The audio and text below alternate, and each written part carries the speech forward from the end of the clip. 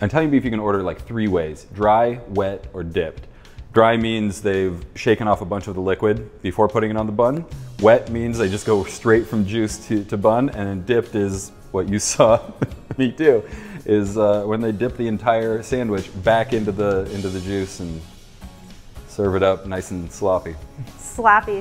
Wait, so what's the most Chicagoan way?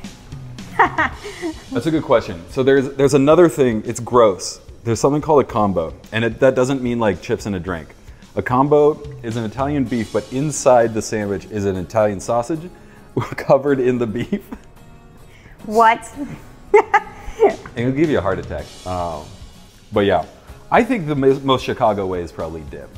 It's unique. It doesn't make any sense. It's not good for your hands.